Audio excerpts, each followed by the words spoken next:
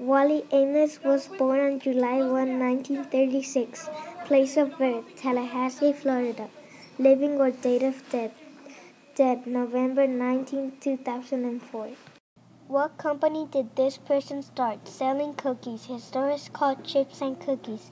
At what age did this person start his company? In 1992 at the age 32. What company is this company known for?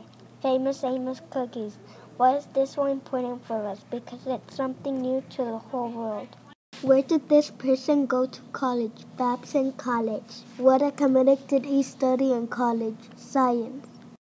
List 3 facts that you found that were interesting. Wally Amos started his job at a very young age. He became the first black agent in history.